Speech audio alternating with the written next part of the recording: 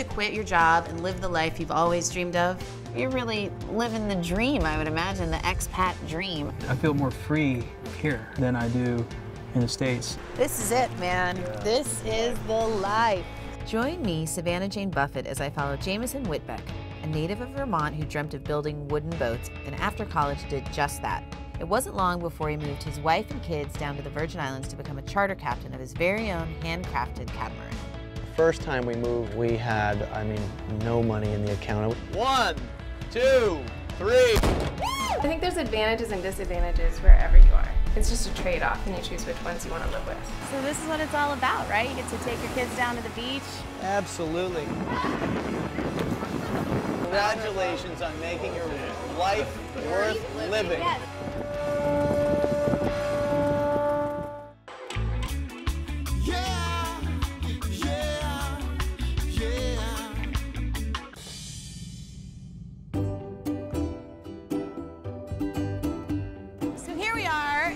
Legendary and obviously lovely Cruise Bay on the island of St. John, otherwise known as Love City. We are going to meet Jamison Whitbeck. He's a captain, he's a boat builder, and he actually built this boat with his own 2 hands. And he said the best way to get to know him is to get to know his boat. So we're gonna go get on it. There he is now. Ahoy, Captain.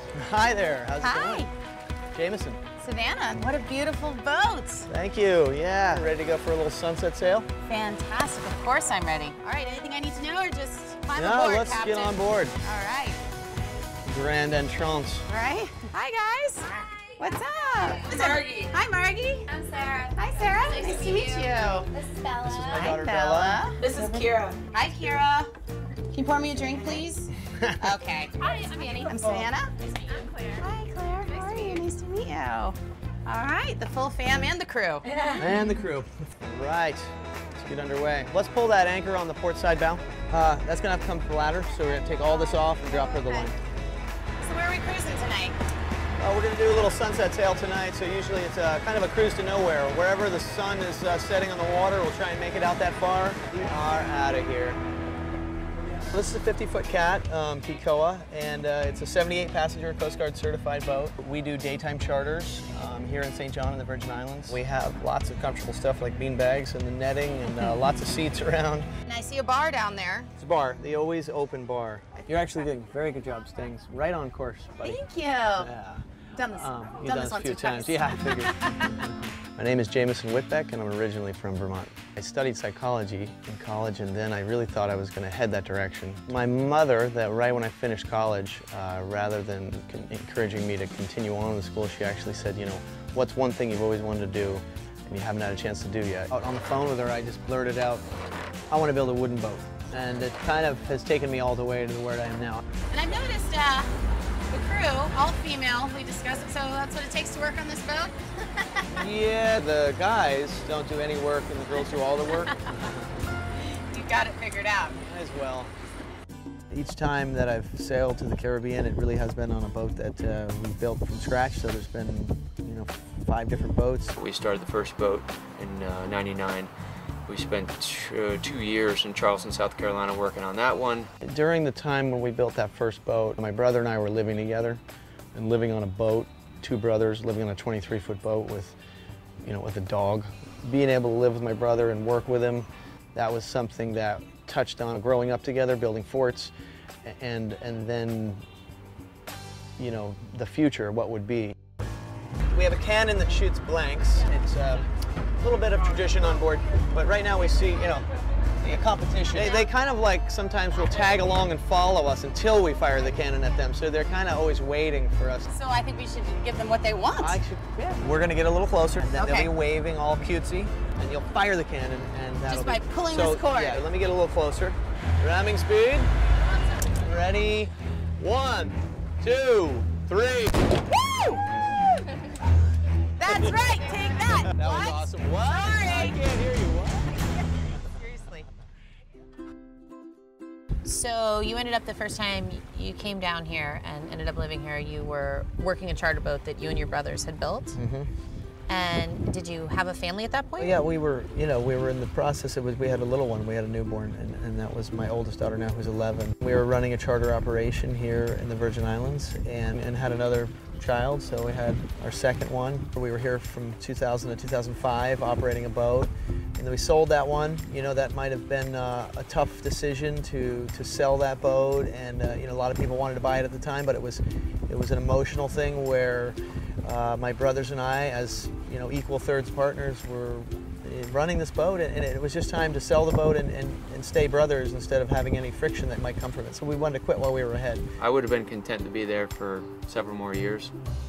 We had to make a decision. It was a hard decision to come back here in Denver, but we made the best of it. We carry on with a new venture with the surfboards. I miss my lifestyle of sailing for a living, having the ocean and the environment, and I miss that connection to kind of the outside world. We were trying to just have the normal lifestyle and go back to the States and just do the thing. And there's a couple different ways where I knew I was having a little bit of a struggle. Just the activity level of my kids, when I kind of saw their comparison to what they would do here and how they would act and how they would, snorkel and sail and do all these dynamic things, and then go back to the States and hide out in air conditioning or just play video games a lot and be inside. And so it was a different feeling, and I think I probably did consider that I'd made a huge mistake. We talked almost every day, and we finally decided that we need to do another project. KEKOA we started building in 2006. The idea was just to build it and sell it. The fun part about that boat, I think construction-wise, was it was our second boat. So we got to put all the bells and whistles, all the changes that we wish we had in the first boat. We were able to put it into this one. About 6 months into it, I decided to join. I was there from the time we connected the two hulls together until the painting of it. I sanded, I painted, I dealt with epoxy. And we finished the boat in 2008.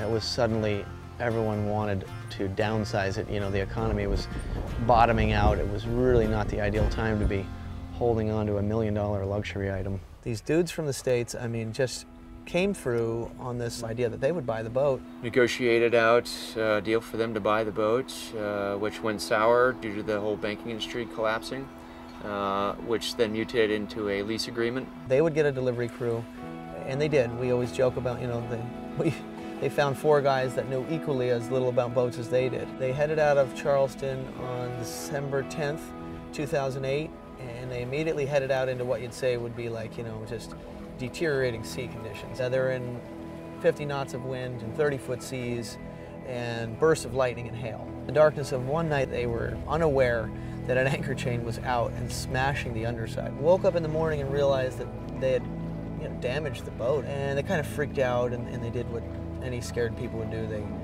They tripped the satellite beacon that we have on board, and they called a mayday. And they bailed. So the 4 guys get pulled up into a chopper. This thing is 300 miles offshore. It was emotionally a roller coaster. It was a crazy experience to have something like that just be gone in a day, in less than a day, an hour. Even my father, who's not the most emotional guy, got choked up and said, I feel like I've got a missing son out there or something. The focus then, once we knew they were all alive and all the investigation and Coast Guard reports were filled out, is where's the boat, right? Where's the boat? At this point, you think the boat's lost at sea. We find out basically by aircraft and 5 days worth of aerial photos that the boat is in fact floating high and dry. The mast is still up, and it's moving back towards shore. It moved back towards shore by 168 miles all on its own. So it's sailing itself. It sailed itself home. We kind of were blinded by the excitement and got on a salvage boat and brought it into shore under its own power. At that point, does it almost seem like a sign? Maybe I'm supposed to have this boat and do something with it. Maybe I'm supposed to go back to where we were perfectly happy on a Caribbean island, just being a captain. Was the decision sort of made that you grabbed the wife, you grabbed the kids, and you said, we're going back to paradise, honey? Yeah. A little more complicated than that, but yeah. I'd love to see a day in the life of Captain Jamison. Can we do that tomorrow and show me around? You can do the full spectrum. You can get the full experience tomorrow. I'm in. St. John is like such a special place. People are amazing. Can I get a tour of the house? This is where you make breakfast for everyone? This is where Kara cooks. We're testing out this surfing while working idea. My family and I, we all lived in a tree house. This literally is a tree house. I wasn't sure what to expect, but this is a tree house.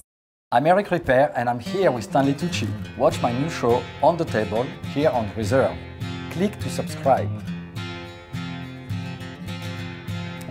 That was good. I am actually your sous chef today. Yes, I know, and it's something that I've wanted for years. When I'm cooking at home, I always say, where's Eric? Why isn't he here helping me? Food like film is performance. We had 3 different kinds of vodkas. That was our breakfast. Strong? Yeah. As it should be.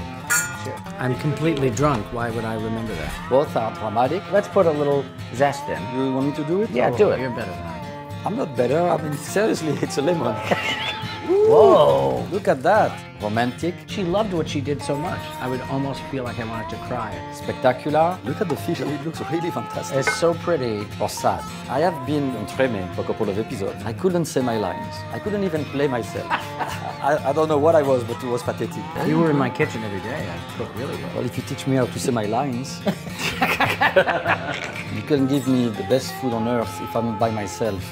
It's meant to be shared. I mean, you're not going to hide the bottle of wine, and I mean, you're an alcoholic if you do that. And then if you take the fish and you put it somewhere and you hide it in a corner, Right. it could be a good character for a movie. Yeah, but it's a sad character. It's a sad character, exactly. Yeah. You're getting better. Yeah. And it's 10 more episodes.